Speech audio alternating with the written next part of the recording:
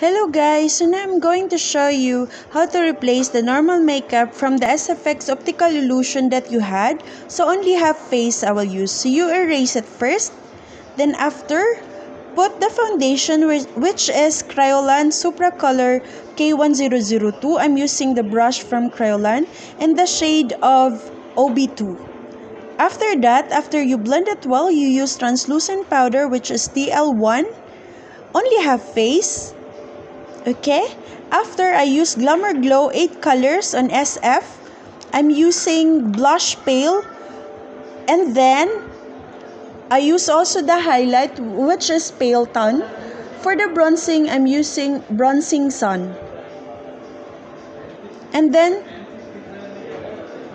after you blend it well, I use the lipstick 1212 or K1212 on the shade of LF406. So that's it. Thank you so much. Bye-bye.